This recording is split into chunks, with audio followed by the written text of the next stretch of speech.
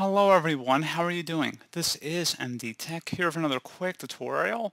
In today's tutorial, I'm going to show you guys how to hopefully resolve if Spotify is not playing audio or the sound isn't coming out on your Windows computer. So this should hopefully be a pretty straightforward process here, guys, and without further ado, let's go ahead and jump right into it.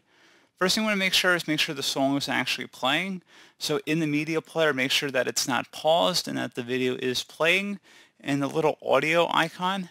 And then you also want to make sure that the system volume is also turned on as well.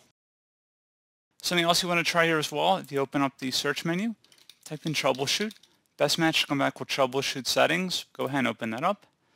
On the right side, underneath Options, select Other Troubleshooters.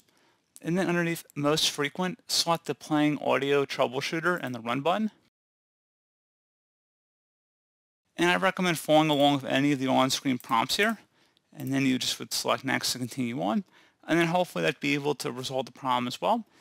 You may also want to try running Spotify as an administrator. So if you have a desktop shortcut, you could right-click on it and then run as administrator, or through the search menu, go ahead and try running it as an administrator and see if that potentially provides a workaround for you as well. One final thing, you want to open up the sound icon down the taskbar and then select the little gear icon that says All Settings. And then on the right side, you want to select Sound.